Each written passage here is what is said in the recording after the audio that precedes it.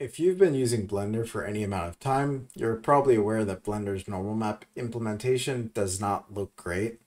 So when I connect this normal map up to the normal input of this principled BSDF, we can see that, yeah, some of these details are being transferred over, but a lot of these areas look really soft and almost like fuzzy compared to the ground truth high poly version of this asset, which has these very crisp details in these regions. We're just getting none of that. When we zoom out, it looks soft, it looks weird. This one is just obviously better looking. The solution to this is actually very simple. It comes from weird default settings in Blender. In the Material Properties tab here, in the Settings folder, if you open up the Surface subfolder, you'll find this checkbox labeled Bump Map Correction.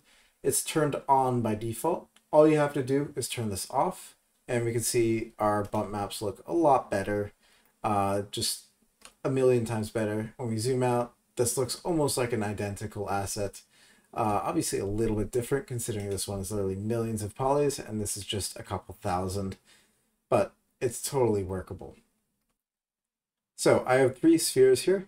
These left two are using the displacement in the material output node, just connected to a displacement node here. And the only thing different is the displacement type, which is set to bump only on this left one, and then displacement and bump on this middle one. So this serves as kind of our ground truth, like perfect displacement version. So immediately we see that the bump node looks a lot, or the bump sphere looks a lot closer to the actual look of the displacement, and this normal map sphere, which is the same noise texture connected to a bump node connected to the normal input of the principled BSDF. This just looks kind of wrong. But when we disable the bump map correction, now it looks identical to the bump on the left, right? So why is this enabled by default if it looks so much better with it off? And the reason is because of these sharp lines at the shadow terminator.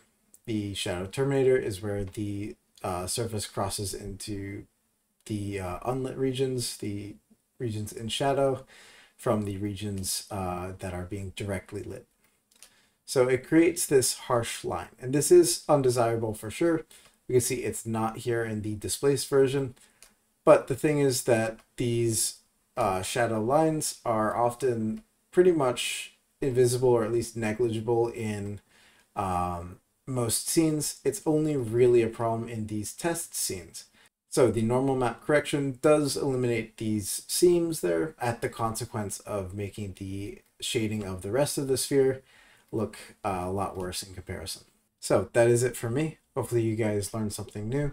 Like, subscribe, comment, maybe join our Discord server. We're trying to get to 5,000 people.